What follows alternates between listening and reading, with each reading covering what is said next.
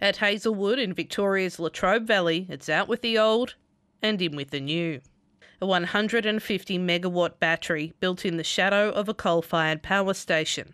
The commissioning of this battery represents a key milestone in this journey and marks an important step in the transition of the Latrobe Valley from a thermal energy power to a clean energy power provider. Charged by the rooftop solar systems on 30,000 Victorian homes, the battery, which covers an area equivalent to 3 football fields, will store about an hour of energy. The power station it's replacing generated more than 10 times that much, but it's being lauded as a first step. We can comfortably at least double the size of the battery, and we can do that relatively quickly. It's privately funded with no government money involved.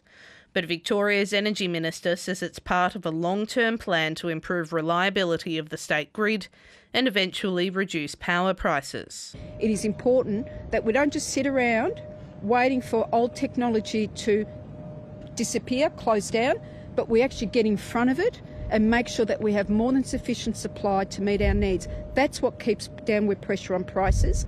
This battery is a huge milestone for the Latrobe Valley's transition away from coal-fired power generation.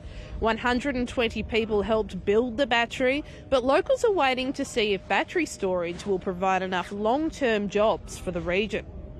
I think there will be a lot of jobs during construction, but how many jobs of long-term, which we really need for the transition to happen properly.